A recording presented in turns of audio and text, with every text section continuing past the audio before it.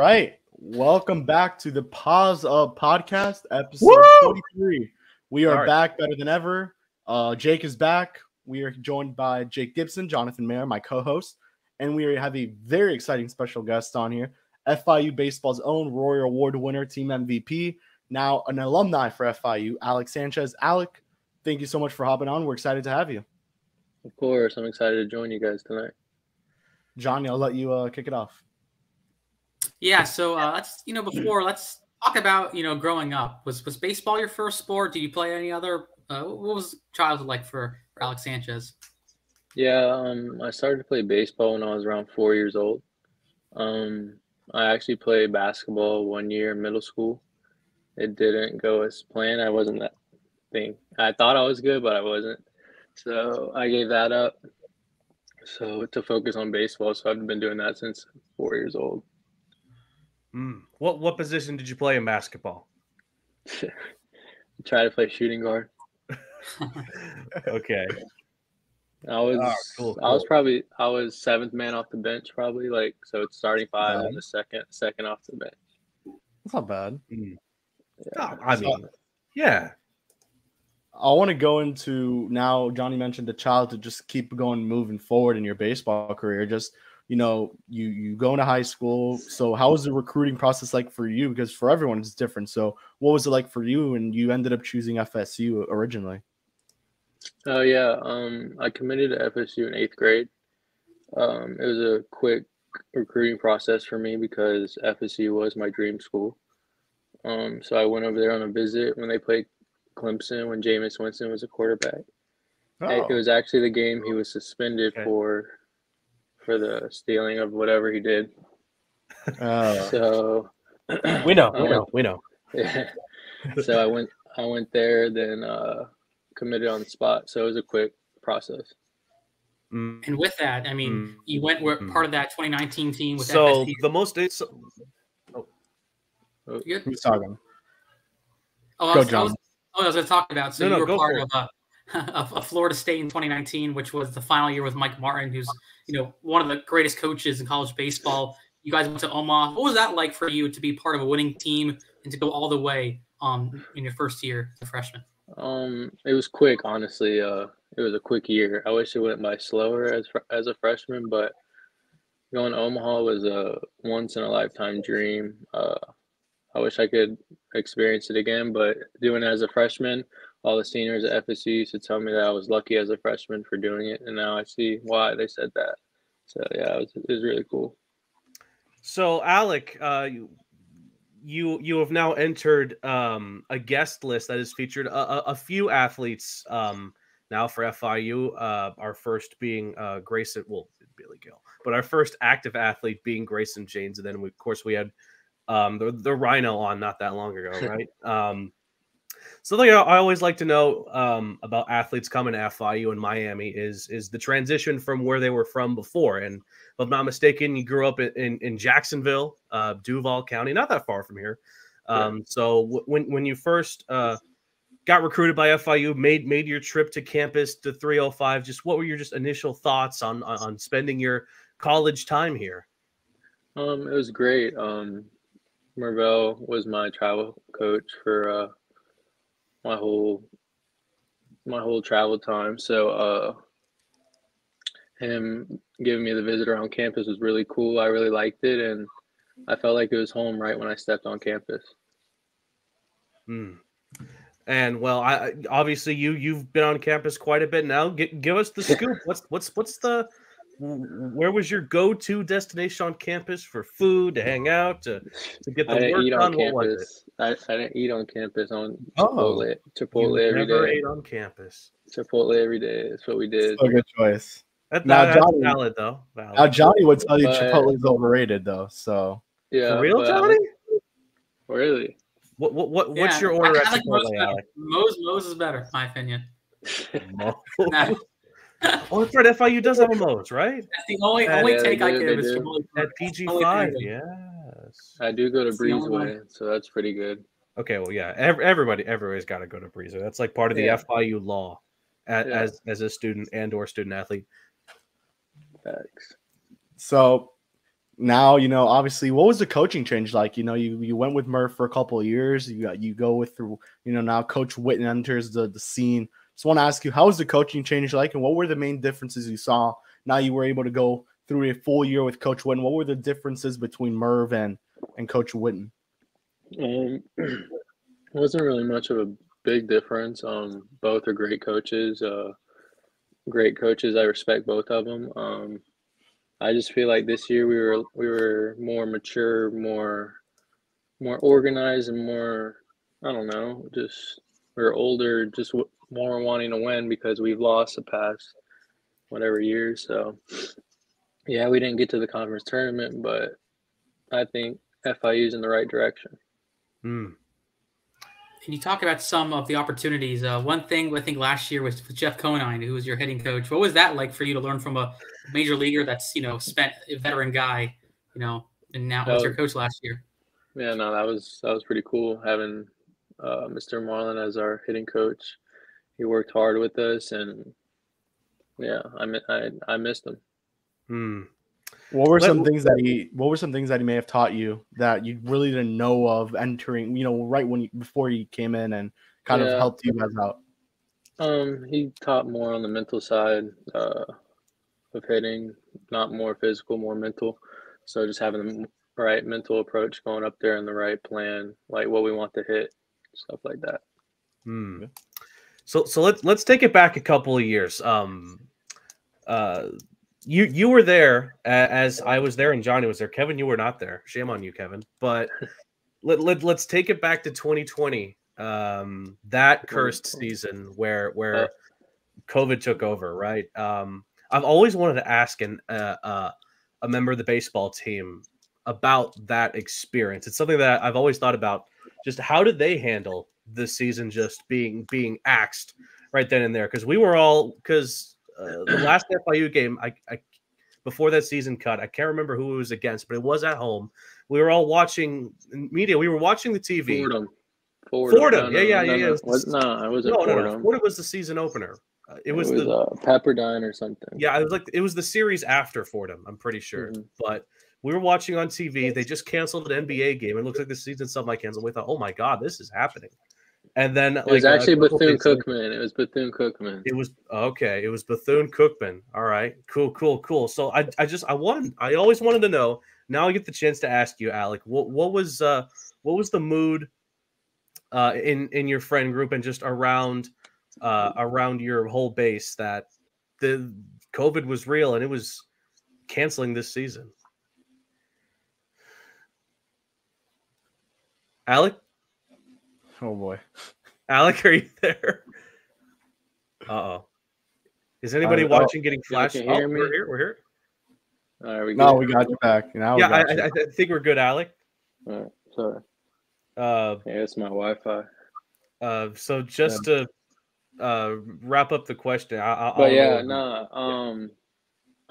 were on the bus actually going to, where were we going? Southern Miss. Okay. So we were on the bus going to Southern Miss, and we weren't leaving, and we were like, why aren't we leaving? We were like, we didn't think anything about COVID because we thought that was all a joke at one point.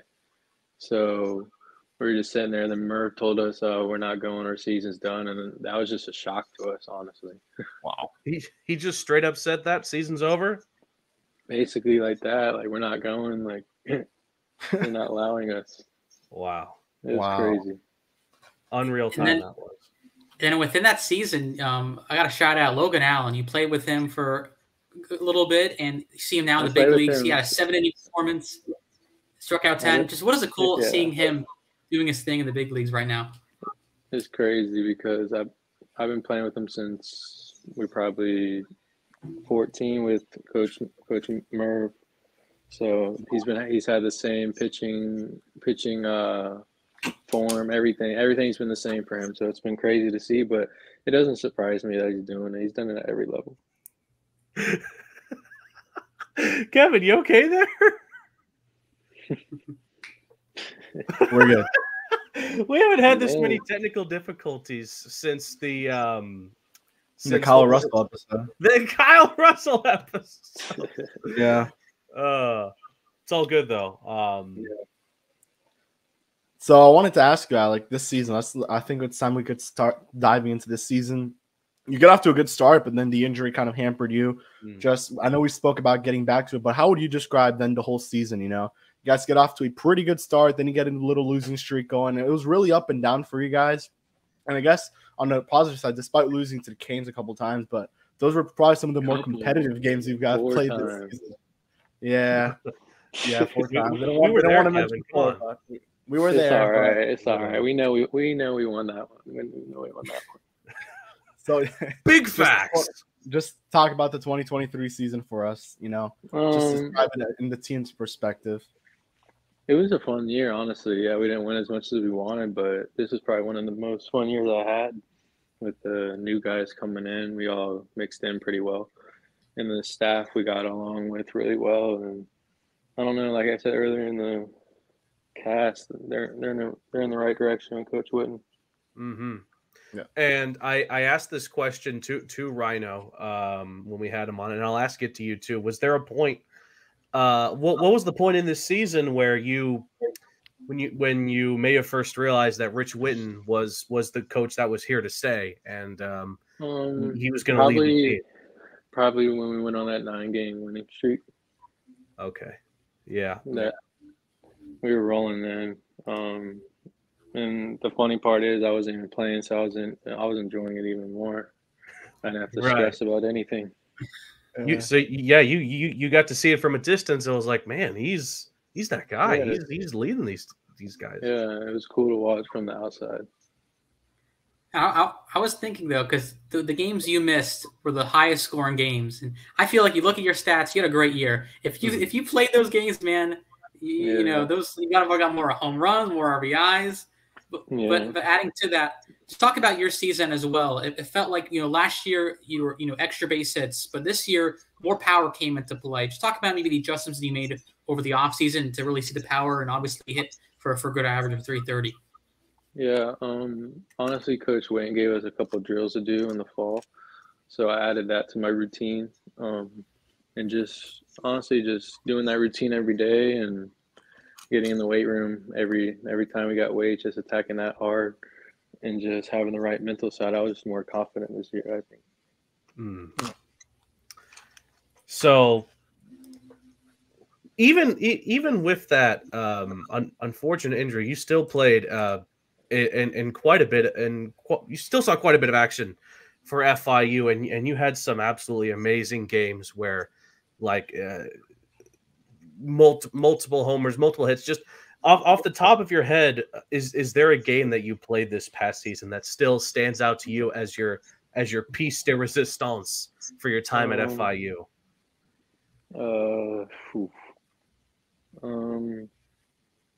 Not really.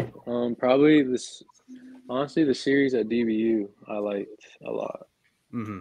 Because that was our first conference road game. And we won on.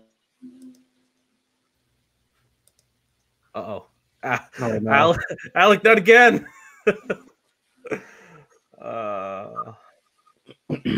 Maybe he'll just pop up, just like last time. I know it's that FI. It's got to be that FIU Wi-Fi, right, Jonny? He's not even at FIU. Oh, I'm sorry, guys. It's all good. It's all good, Alec. I'm gonna put him in the. Oh, is he there? Yeah, he's there. What? Well, it's not coming up for me. All right, okay, it's fine. Now we're good. Okay, we're good. The DBU series was the DBU series was the big one for me. Yeah. So, anything else on your end, guys? I was gonna say, you talk about, how fun a great group of guys it was this year, and with that, you played around so many great guys, whether it's Ryan, Mike Rosario. So, what is it like having those guys to be able to feed off one another and bounce off each other, and eventually one of the top offenses in the conference? It was pretty cool. We fed off each other.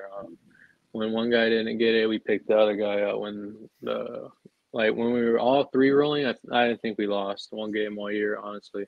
But it's hard to have all three guys going at the same time. But having those two guys to back me up or hit in front of me was pretty cool. What was that relationship like with Ryan, especially? I mean, it was you and then Ryan, or vice versa. How was that like? You had the back-to-back homers against FAU in that game where you guys mercy ruled them. You guys had a couple great moments. What was that like with to have that relationship with Ryan?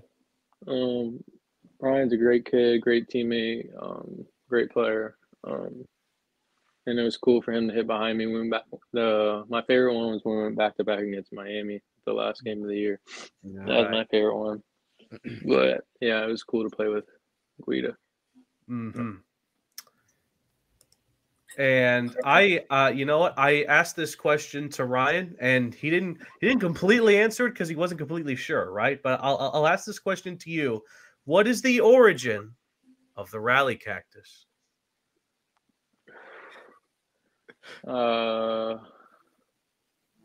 Honestly, I couldn't tell you. I wasn't behind the rally cactus. I didn't even know about it till I saw it.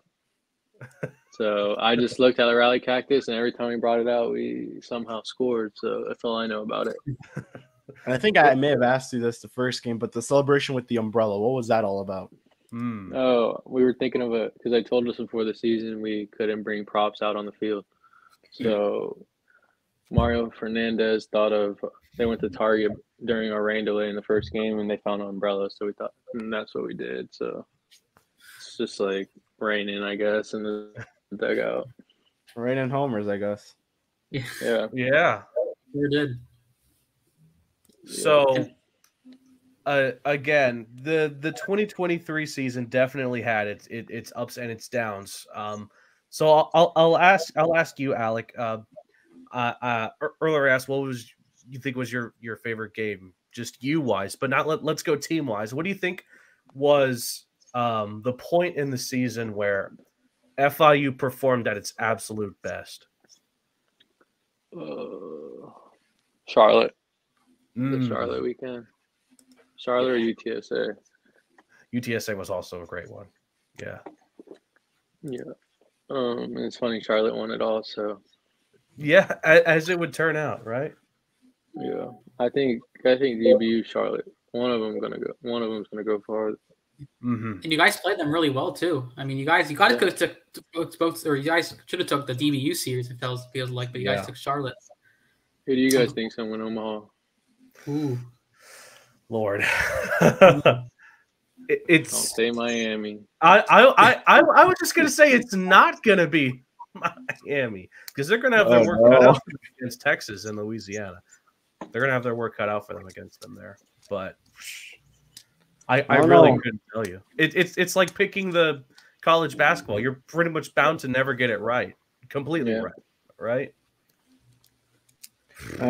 Miami's a pretty good team. I'll say that much. Kevin, stop. They are good. They are good. They're really good. I mean, look, the other day or a couple of days ago, they updated the top MLB draft prospects, and Miami has like 3 or 4 guys on that top 200, I think. And it's impressive what the talent that they developed, man. I got to give them the flowers every once in a while. They're good. It just it doesn't seem right to do that, Kevin. I'm just gonna. I know. In front of Alec too. I'm sorry. Right. Gotta give the flowers though. But if not Miami, don't get me wrong. I just don't think they're gonna win it. Okay. No, they're probably not. They're just a great team. They're hot right now. If I had to pick, it might be University of Florida, like the Gators. Gators have looked. That's fire. They got some I would not be shocked if the Gators took it all. Though just the way they I like that pick. Got something to hit him with, Johnny? I was going to also add, I mean, besides talking about the World Series, I just want to talk to you about for you just being able to last week being honored as first team all conference for you. What was that like to be named? It's a high honor, especially in your final year. To kind of everything culminates to being one of the top players in all the conference. It was pretty cool. All hard work paid off, I think, when I saw that. But I don't know. I got to thank my coaches and teammates for that because without them, that wouldn't be possible. So, right. All right, Jake, is it news break time for you? I think it is news break time, Kevin. Welcome to the Paws Up podcast news break, your very brief look at all things FIU athletics and just FIU in general, condensed into a news break. So start off with football, who very recently unveiled their brand new locker room.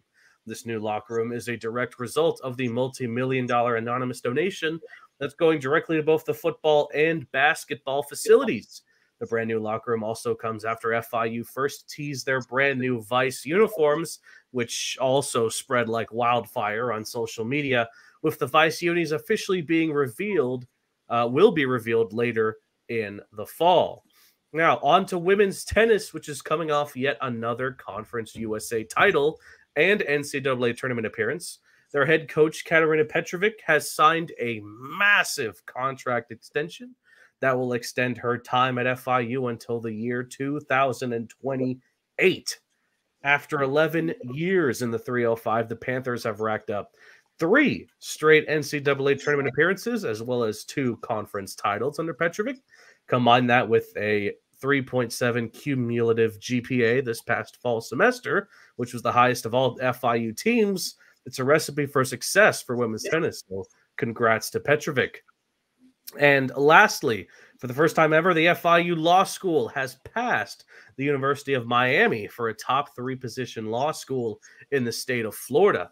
FIU's law school now nationally ranks as the 60th best, which is 38 spots higher than last year, and it's also the second highest ranking improvement in the country. As mentioned earlier, now drops to number 4 in Florida as FIU joins the University of Florida as well as Florida State in the top 3. So big congrats to the law program. And that was your brief look into the Paws Up podcast news break. So Alec, I wanted to ask you, now your time with FIU is over and it's time to get prepared for the draft. How's that preparation been like for you? And you don't have to tell us what teams you've spoken to, but if you've spoken to any teams lately throughout this process, how has that been for you? And just preparing all the way to the big day, the MLB draft, which I would assume you get picked at some point, in my opinion, at least. Yeah, it's been good. I've just been doing my own thing. I've probably taken 2 weeks off, so I'll be getting back after the baseball and lifting. I think I might go to play some summer ball in the draft league for a month before the draft. So, so hopefully do well there and get drafted. So I don't want to start to create rumors, but is there what teams in the big leagues that if they were to draft you would feel like you would fit in the most with their current rosters, if any? The Braves. Oh, Atlanta. Damn. Okay, nice buy. I like the pick. Just because my favorite players. Acuna, yeah. So I want to play with him. I can just imagine. But speaking more about MLB, just I know you've been following the major leagues, so just what teams have just been standing out to you, and how do you think this season is going to go down for some of the big name teams in the sport? I think, like I said, the Braves are going to win the World Series. Again, okay. But I think the Rays are frauds. They're going to be frauds. They're winning now, Really? but I don't think they're going to go far. Okay. I don't. All right. The Marlins are surprising me. They're surprising. Surprising in a good way or a realistic way? Good way. A good way. Oh, okay. They're doing. Hey man, they're winning right now. They're winning right now. I'm not gonna jinx. Are they? Yeah, they're winning 3-2. Were they taking on San Diego, right? Yeah, the Padres. Yeah. Okay. Sandy threw. Yeah. Okay. Anything on your end, Johnny or Jake, before we get into some fun questions with Alec? Yeah. This kind of is a fun question, but since we're on the topic of MLB, what pitcher in the MLB right now would you most want to go up against? Logan Allen. What would be the outcome, though? What would be the outcome? I gotta say, I'm gonna get a base hit off and probably home run, honestly. Okay. How would you think the outcome would go? I can't say he's gonna get me out though. You're right. Yeah. Okay. Yeah.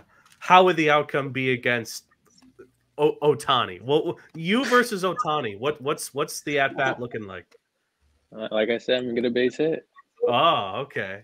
You have to be confident, Jake. Yeah, you gotta be confident. Yeah. Got to be confident at the end of the day. Mm-hmm. Yeah. Or I'll say this: you've had a lot of college baseball. Who was the hardest pitcher you faced? Any who do you go with? Probably Sam Bachman from Miami, Ohio. I was at that game back when we won. Myrick got the 12 strikeouts. I remember that. He just got called up actually. Yeah. He's with the Angels, right? Yeah, that wasn't fun. Yeah. So I think we can get into some fun questions before we wrap it up. So I'll start and then we'll go Jake, Jonny, and go right back. So I'm gonna start with this one. Who's the funniest teammate you've had this past season? Funniest guy in the locker in the clubhouse? There's too many. You can shout out a couple if you want. All right, Paws, Angel, Santana, Mario, everyone. I don't know, everyone. All right, Jake, you're up. Okay, so who on those long bus rides to your opponents? Who's getting the aux cord, and who would you not want to get the aux cord? Most not want to get the aux cord, probably.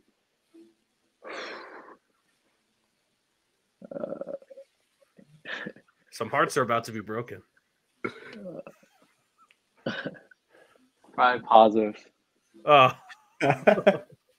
And you got to give me the aux. Okay. All right. What are you playing? The young boy. Okay. Yeah. That's the fish scale. That's his walk-up song. Everyone knows that, Yeah. Mm-hmm. All right, Jonny. Jonny, you're up. I gotta go with. I want to know about a little story. I know I was told how crazy traveling you guys were this year. I know. What was it like traveling with FIU from a standpoint? I know your bus broke down going to FAU, going back from FAU. You guys were stuck in Atlanta for like a night. What was that like? The whole traveling. It was terrible. The worst experience ever. But hey, it was. You'll never get to do it again. So looking back at it, it was just all funny now. Let me think. The Fort Lauderdale airport got flooded, so we couldn't fly out of there. Oh yeah. So we had to drive to Orlando, fly out of there to Houston, and something happened. Houston, we had to drive all the way to La Tech. Wow. We got to La Tech at like 4 a.m. that night. 4 a.m. On the same day as first pitch? Mm-hmm. You hit a home run that game, I think, right? Yeah, me and Mike. Yeah. You hit a home run same game. Yeah. So anything on your end, Jake, Jonny? Any more questions you guys want to ask? You brought up Chipotle earlier, Alec, and now I just got to know, what's the go-to order? Bowl, white rice, black beans, chicken, cheese, and corn. So the Alec Sanchez and chips. Oh, and chips. That's very important. Yeah. Jonny, we need to know why you don't like Chipotle though. Yeah, what's up with that? Yeah, I mean, okay, I never had it before. That's what I'll say. I never had it. Never want to have it. Something you've never had. All right, next time I'm in Miami, I'm gonna take you there. No. Where is the nearest Chipotle to campus? Is it like right? It's by on Flagler by PDQ. Okay. All right. Okay. All right. I'm still standing by Moe's is better. Moe's is good, but it's not better. I don't think anything beats Chipotle, man. Nothing. So, fast. By the last question I had, actually, you've played with a a roster that has their fair share of freshmen, sophomores, and some juniors, and assuming most of them make the return to FIU next season, what player do you think is going to pop off the most next year that fans should really keep an eye out for as they develop? Pitching wise, I think Owen Puck. He's coming back from Tommy John, so he's one to look for. Hitting probably. Let me think. Probably Roy. I think Roy. Okay. Roy. He made the all-freshman team, so great pick. Yeah, he did. He made all-freshman team. Yeah. So yeah, I think Roy and Puck are two players to look for. Ooh, and I know Scott watches these. Shout out Scott Carr. Yeah. You've spent quite a bit of time at the FIU baseball stadium. Just what are your general thoughts on your workspace and what improvements do you think could be made to the FIU baseball stadium? I think they're getting a new scoreboard. Right. Oh, that's much needed. So that's coming. So that'd be nice. The field playing wise is good. I like it. In the early season, it's really good, but when the season winds down, it gets pretty rough. But it's not that bad. I think they should upgrade the stands a little bit. And I don't know. I like our locker room's nice. The indoor's nice. So they're doing a good job over there. And the last question for me, you've worn quite a bit of different FIU uniforms. What was, in your opinion, the cleanest FIU uniform you wore? Probably with the last names on the back. That's the one everyone says. Yeah, those are good. I've heard you guys did the exact same thing. He did say that. I've heard you guys don't like the all baby blues because they look like pajamas. No, it's only Guido. You probably heard that from Guido, didn't you? Yeah.